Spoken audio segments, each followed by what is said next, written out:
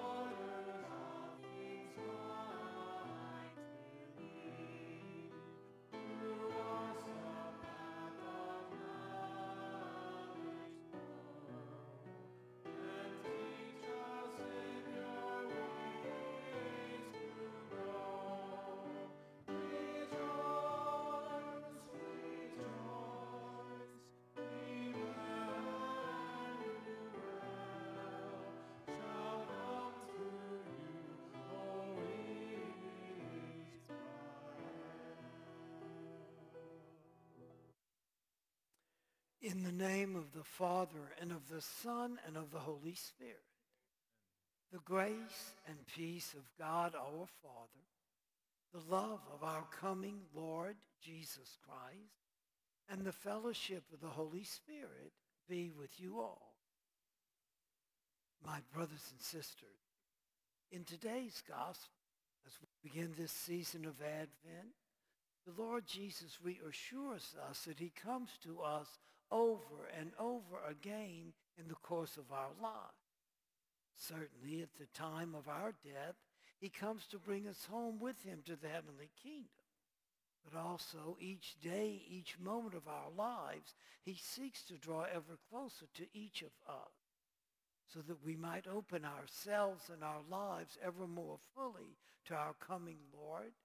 Let us begin this Mass by first calling to mind our sins and then asking the Lord for his divine mercy.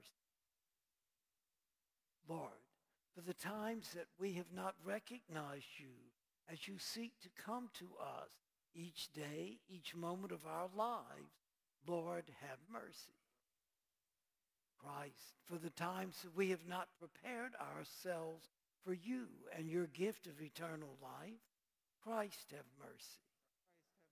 And Lord, for the times that we have not shown unto others your presence at work within our lives, Lord, have mercy. May Almighty God have mercy on us. May he forgive us our sins, and may he bring us to everlasting life.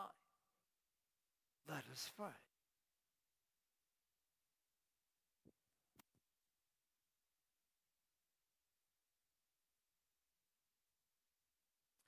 Grant your faithful, we pray, Almighty God, the resolve to run forth to meet your Christ with righteous deeds at his coming, so that gathered at his right hand, they may be worthy to possess the heavenly kingdom.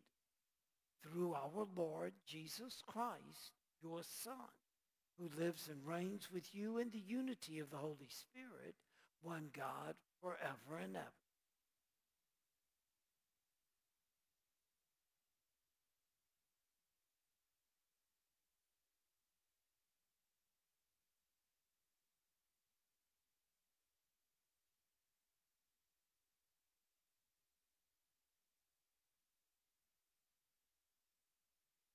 A reading from the book of the prophet Isaiah. You, Lord, are our Father, our Redeemer, who are named forever. Why do you let us wander, O Lord, from your ways and harden our hearts so that we fear you not. Return for the sake of your servant, the tribes of your heritage. Oh, that you would rend the heavens and come down, with the mountains quaking before you, while you wrought awesome deeds we could not hope for, such as they had not heard of from of old. No ear has heard, no eye ever seen, any God but you, doing such deeds for those who wait for him. Would that you might meet us doing right, that we were mindful of you in our ways. Behold, you are angry and we are sinful. All of us have become like unclean people. All our good deeds are like polluted rags. We have all withered like leaves, and our guilt carries us away like the wind. There is none who calls upon your name, who rouses himself to cling to you. For you have hidden your face from us and have delivered us up to our guilt. Yet, O Lord, you are our Father. We are the clay, and you are the potter. We are all the work of your hands. The word of the Lord.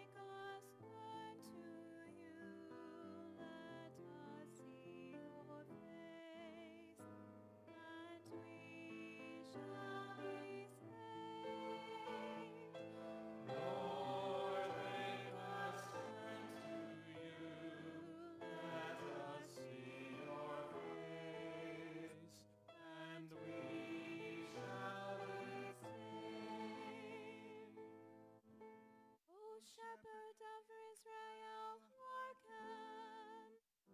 From your throne upon the cherubim shine forth. Rouse your power and come to save us. Lord, make us turn to you. Let us see your face, and we shall be saved. Once again, O Lord of hosts, look down from heaven and see. Take care of this vine and protect what your right hand has planted, the Son of Man whom you yourself made strong. Lord, make us turn to you. Let us see your face, and we shall be saved. May your help be with the man of your right hand, with the Son of Man whom you yourself made strong. Then we will no more withdraw from you. Give us new life and we will call upon your name. Lord, make us turn to you. Let us see your face, and we shall be saved.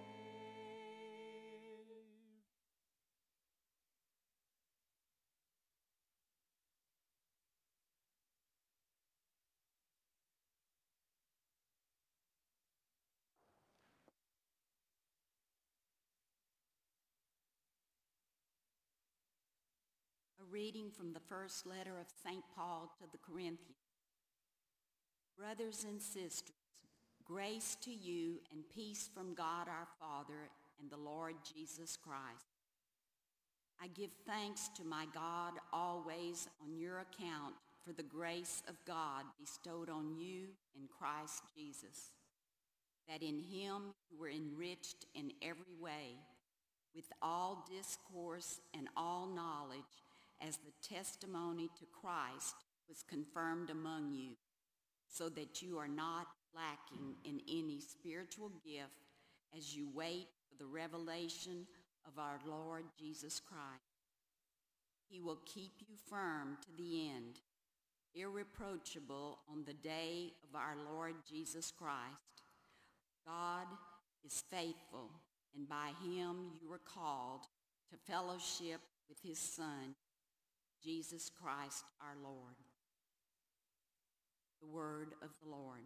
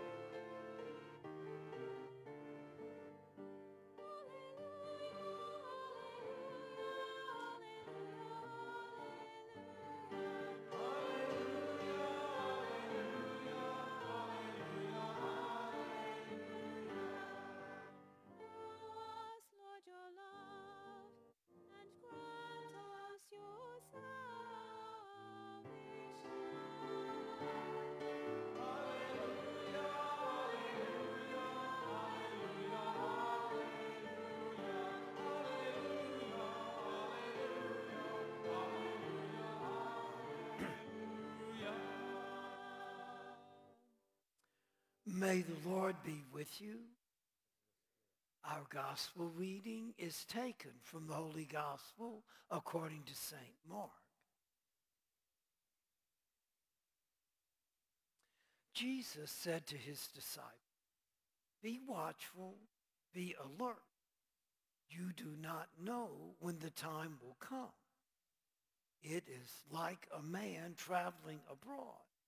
He leaves home and places his servants in charge, each with his own work, and orders the gatekeeper to be on the watch. Watch, therefore. You do not know when the Lord of the house is coming, whether in the evening or at midnight or at cockcrow or in the morning.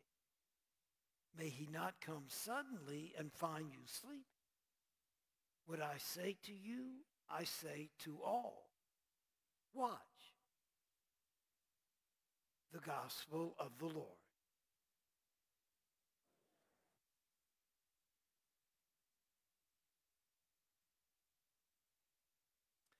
This past Thanksgiving, just 2 days ago, reminded me of a Thanksgiving afternoon 9 years ago. At that time, my godson was 8 years old. His younger sister, also my goddaughter, was 6 years old. So I had finished visiting with my own family. I went by the house as we had previously planned, them up so we could go play. Now, the only problem is that particular Thanksgiving day, it was quite cold. And of course, it's about 4 o'clock in the afternoon. The sun was already beginning to set. All right, so we're getting ready to leave, and the little 6-year-old female decides she is going to play in short pants and short sleeves. And of course, I said, "Gabby, it is too cold out there. You're going to catch a chill. Now go put on some long pants and bring your sweater." You know what she says at age 6?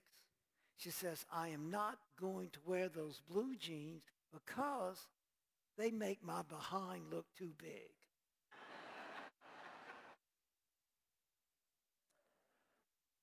So we go back and forth, and finally boil down to, "Gabby, it's 4:20, it's getting dark soon. Either put on some warm clothes or Matthew and I are going to leave." Well, guess what happened? Matthew and I went ahead and left because she wouldn't change clothes. As we're leaving, she says, "You don't love me. And I don't love you either." Now, you know, we can smile and giggle at little 6-year-olds, but notice how often we are tempted to do the same type of thing to Almighty God. When things don't go our way, when other people hurt us, hurt our feelings, mistreat us, so often our response is, God, why are you allowing this to happen to me? For instance, look at today's first reading, taken from chapter 63 in the book of Isaiah. Now, what had happened at that particular point in time, the Jewish people had been captive slaves in Babylon for 48 years. Now, if you read the whole story in the Bible, you find it was by utter miracle that Almighty God inspired King Cyrus of Persia to let the Jewish people go back home and return them to their country. Almighty God worked such a powerful miracle that Cyrus was even willing to have the country of Persia, his own country, pay for the rebuilding of Israel. Almighty God had worked such a wonderful miracle for his people, not only to free them from slavery in Babylon, but return them home and make it possible for them to rebuild their country. But now, as they're doing so, they fell right back into their own selfish habit. All they cared about was themselves and only themselves. Didn't take care of each other, didn't protect each other, because they were so disunified, didn't even practice their faith together. They became very vulnerable to different groups of raiders coming in and raiding their villages or raiding a certain part of their city. Had they just bound together and taken care of each other, that wouldn't have been a problem. But as they had done years and years before, they became so wrapped up in their own little worlds, their own little selfishness, they failed to live as God's family. And so that's why you hear Isaiah moaning and groaning in today's first reading. He's saying, Almighty God, why are you allowing us to be so unfaithful? Why don't you force us to take care of each other? Why don't you force us to do your will? Why don't you stop us from being so sinful? You notice what Isaiah was doing? He fell into the typical human trap of blaming Almighty God when it's actually other human beings, at times our own selves, who are to blame. You know the cure for this? Think back again to today's gospel. Remember, Jesus tells us to be on the watch always because we know neither the day nor the hour when the Son of Man will come to us. But now, first of all, Jesus is talking about the time of our death. We obviously need to be prepared. Now, the only thing is, notice how we look at death as being something that is frightening, something that we have to fear, something for which we have to be on guard constantly. All right, now wait a minute. Pretend your best friend was coming to pick you up so the two of you could go on vacation together to your favorite place in the whole world. Would you be looking forward to that with dread? Would you be looking forward to that with fear? Or would you be fired up about it? Would you be looking forward to it and anticipating it? You could barely wait for your friend to get there and go on vacation together. Hey, when Jesus comes for us at the end of our lives, it's meant to be much, much better than a temporary vacation. Jesus is coming to take us home as long as we are ready for him, as long as we allow ourselves to commit ourselves to Almighty God. Because it is in giving our lives to Almighty God that we open our lives to the coming Lord Jesus. We place ourselves, we place our lives in his hands so he can bring us safely home. Death is not something we are supposed to dread, although our society tells us otherwise. Death is something for which we should look forward. It's the whole reason why Almighty God placed us here upon this earth to begin with. Now, just to prepare us for that, namely that final time when Jesus comes to take us home, notice what else he does. He seeks to come to us each day, each moment of our lives. Over and over and over again, Christ Jesus seeks to draw closer to us if only we will allow ourselves to draw closer to him. This whole death thing, it's not supposed to be an all of a sudden surprise shock. The manner in which we die might be an all of a sudden surprise shock. But the whole pattern of our lives, namely opening ourselves to receive the Lord Jesus, is something that's supposed to be taking place every day, every moment of our lives. And it's not like Jesus is sneaking up on us to come and scare us or come and find us unaware. It's that Jesus seeks to come to us over and over to prepare us for the whole reason why he created us to begin with, namely to prepare us for his gift of eternal life. This Advent season gives us an excellent opportunity to step back. First of all, to look at our lives, but also to look at our death, namely what our death is meant to be all about, making our final act of surrender to Almighty God, giving to him ourselves and our lives, so that in turn he might give to us his own eternal life.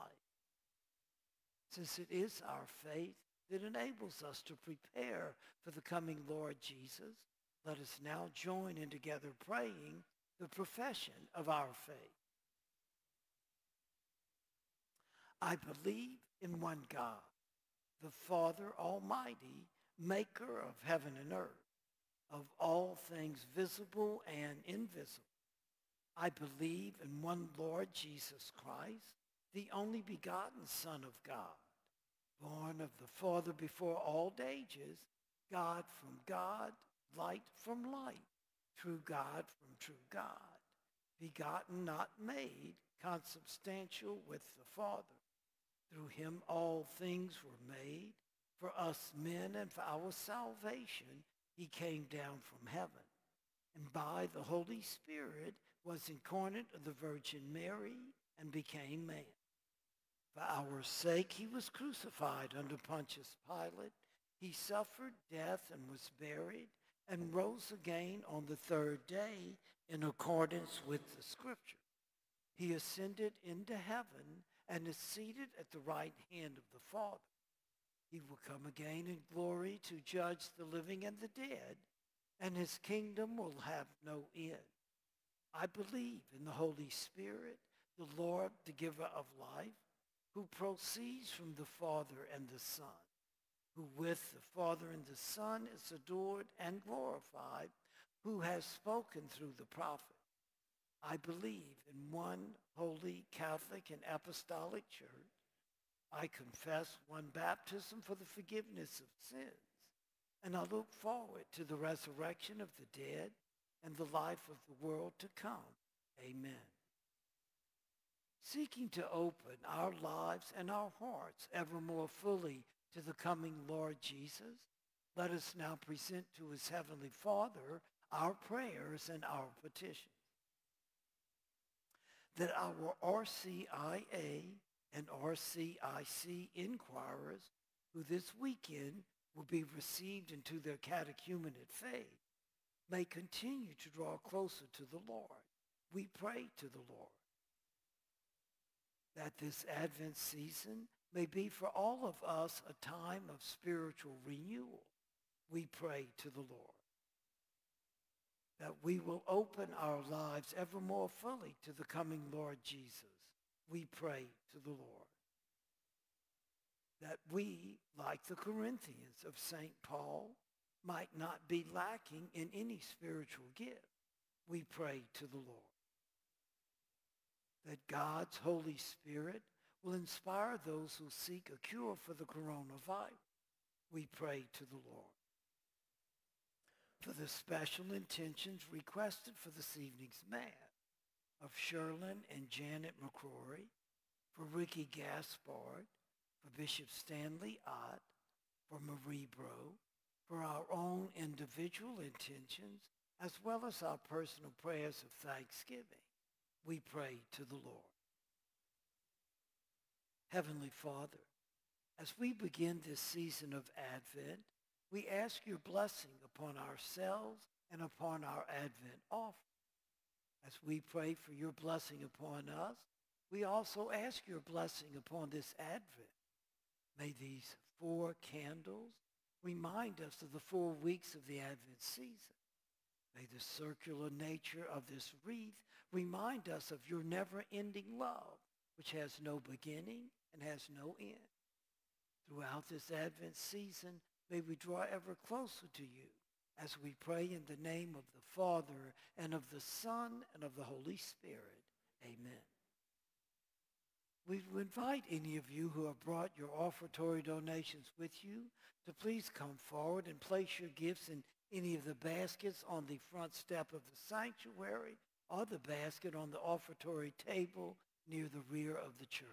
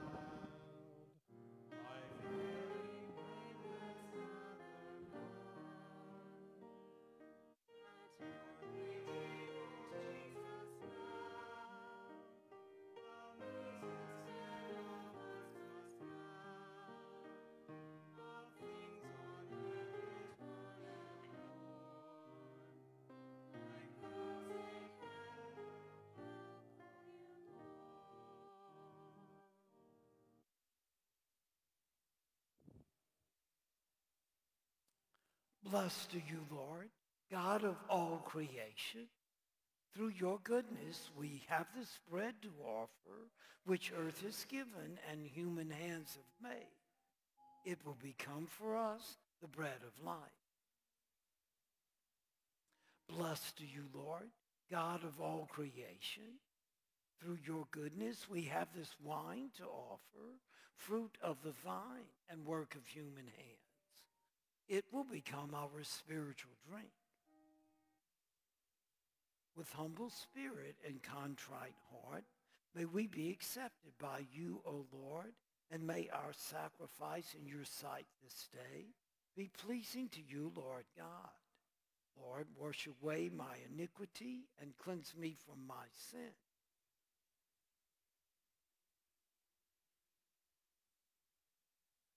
My brothers and sisters, since these gifts of bread and wine now represent ourselves and our lives, which we offer to God our Father, I ask you to pray, brethren, that our sacrifice may be acceptable to God, the Almighty Father.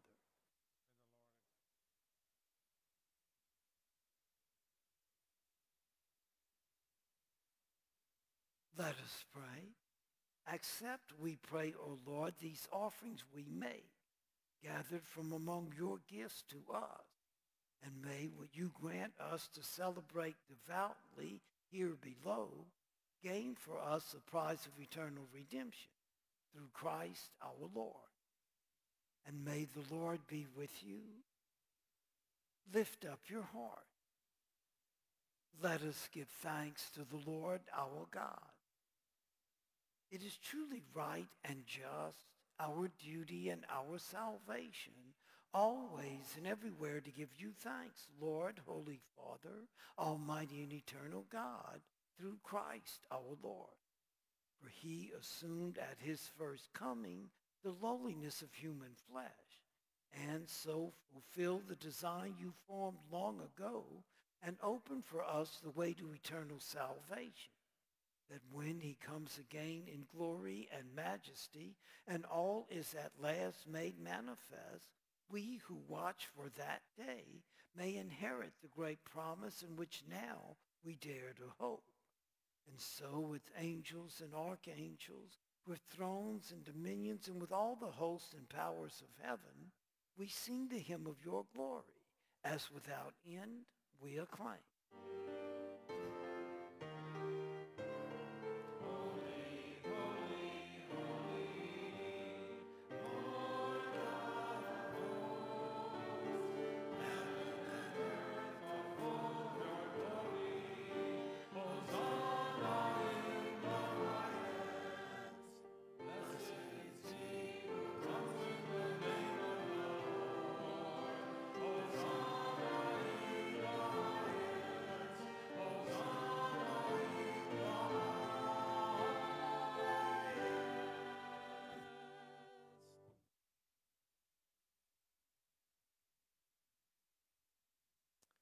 The Lord Jesus seeks to come to us each day, each moment of our lives.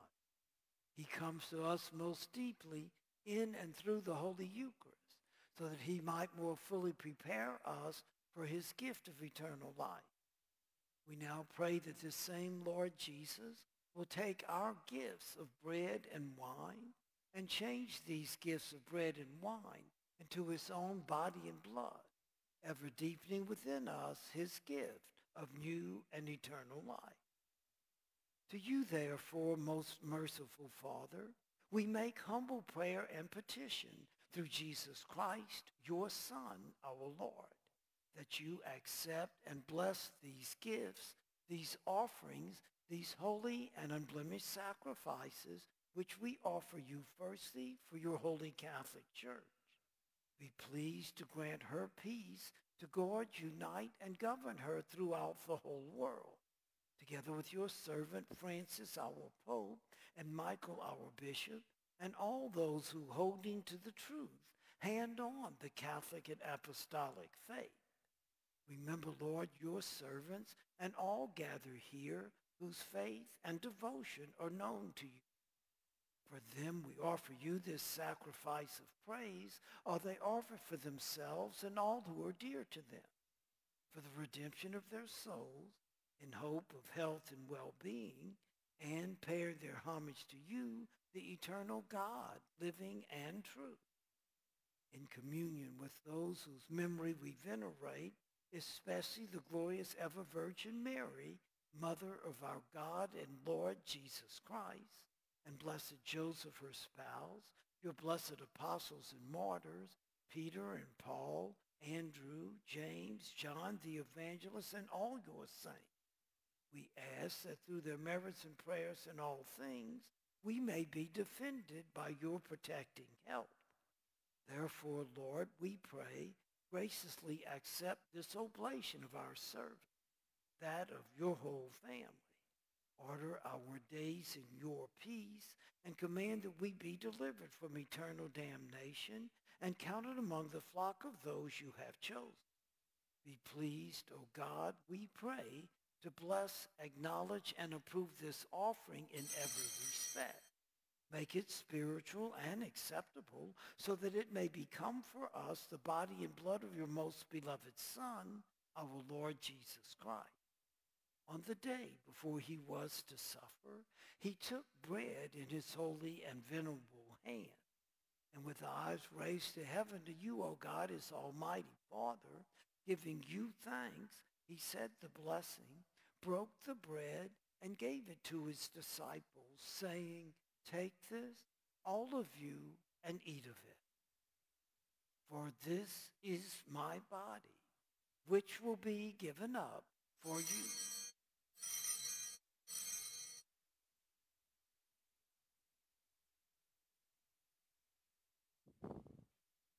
In a similar way, when supper was ended, he took this precious chalice in his holy and venerable hands, and once more giving you thanks, he said the blessing and gave the chalice to his disciples, saying, "Take this, all of you, and drink from it.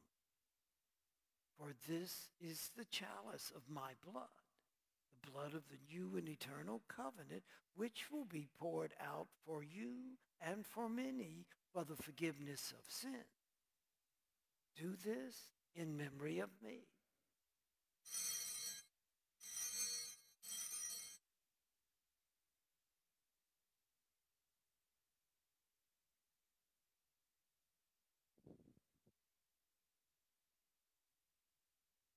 If we seek to open our lives ever more fully to the coming Lord Jesus, then let us proclaim the mystery of our faith. When we eat this bread and drink this cup, we proclaim your death, O Lord, until you come again. Therefore, O Lord, as we celebrate the memorial of the Blessed Passion, the resurrection from the dead, and the glorious ascension into heaven of Christ, your Son, our Lord, we, your servants and your holy people, offer to your glorious majesty from the gifts that you have given us, this pure victim, this holy victim, this spotless victim, the holy bread of eternal life, and the chalice of everlasting salvation.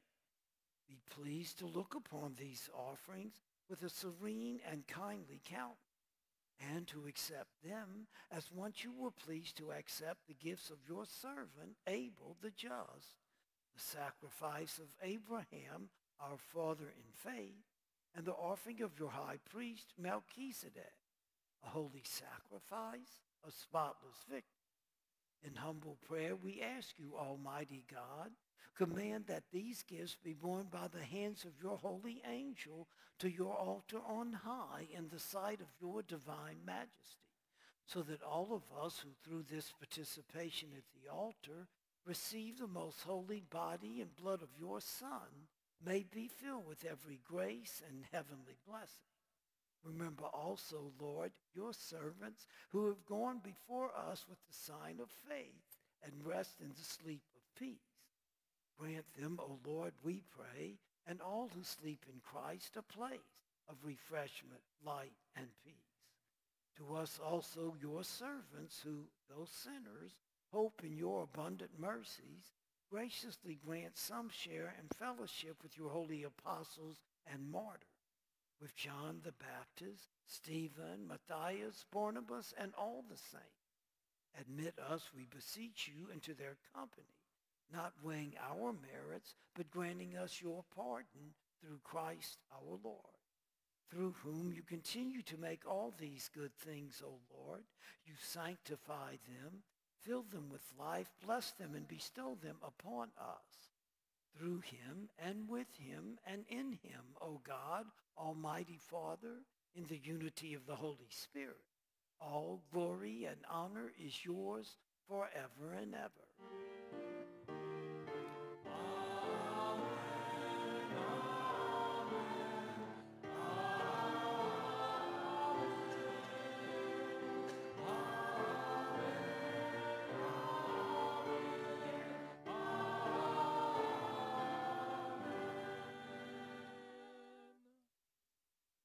At the Savior's command, informed by divine teaching, in song we dare to say,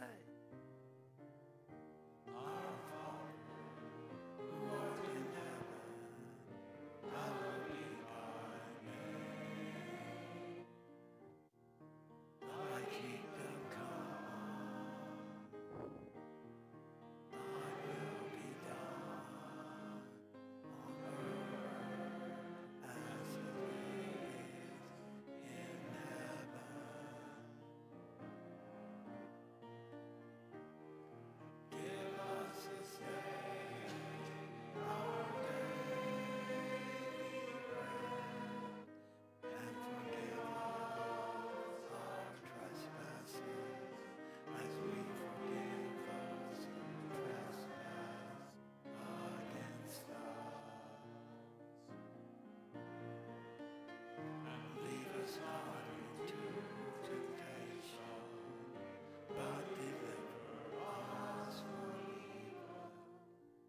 Deliver us, Lord, we pray, from every evil.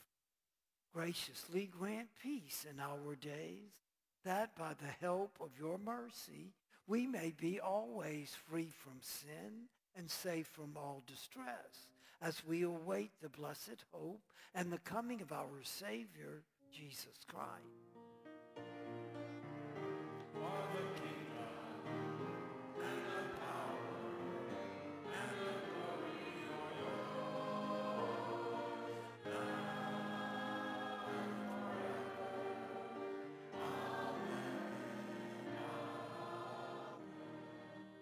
Lord Jesus Christ, who said to your apostles, "Peace I leave you, my peace I give you," look not on our sins, but on the faith of your church, and graciously grant her peace and unity in accordance with your will, who live and reign forever and ever. The peace of the Lord be with you always. Let us offer each other the sign of peace.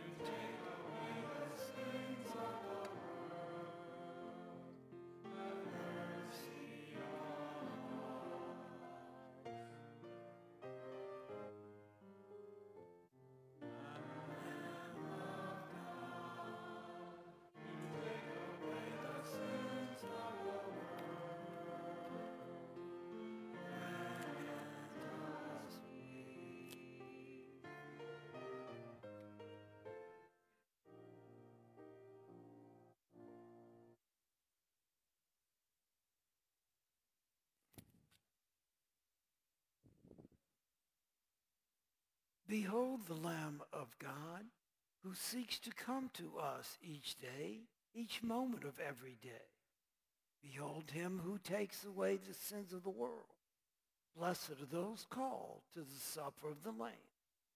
Lord, I am not worthy that you should enter under my roof, but only say the word, and my soul shall be healed.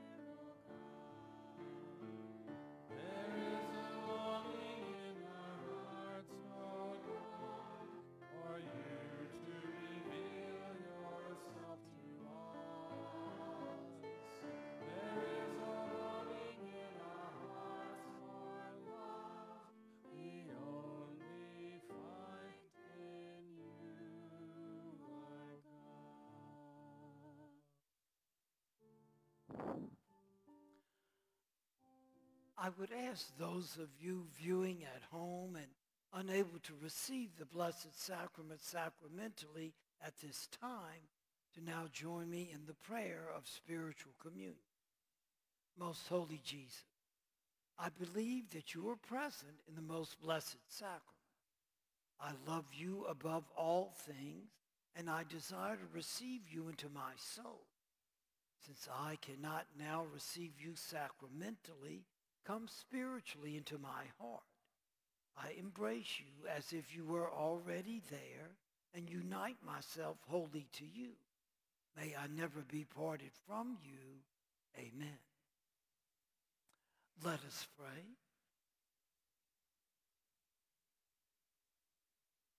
May these mysteries, O Lord, in which we have participated, profit us, we pray.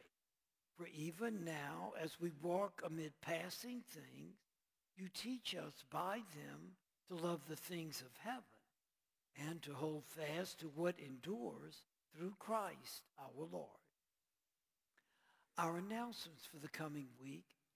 Church calendars for the 2021 year are still available on the table by the stained glass window in the back of the church. Feel free to take as many as you need or as many as you would like to give to others. We obviously have an abundant extra supply of calendars. Also, the December issue of The Word Among Us are also available on the tables at the front and the bare back of the church. Again, please free to take one and bring it home with you. Use it throughout the course of this Advent season. Please do not put it back on the tables, but rather keep them at home so we do not risk passing the virus from one to the other. Also, we thank everyone who has participated in our annual Giving Tree process. A good number of gift requests still remain on the tables in the baptismal font area. Please do leave your name and phone number for any gift store you accept. And please to remember to return all gifts next Sunday, December 6th, between 8 a.m. and 1 p.m. at the Activity Center. May the Lord be with you. May the blessing of Almighty God, the Father, the Son, and the Holy Spirit descend upon you and remain with you forever. Go forth, the Mass is ended. Our closing song this evening is Let the King of Glory Come. Please join in singing.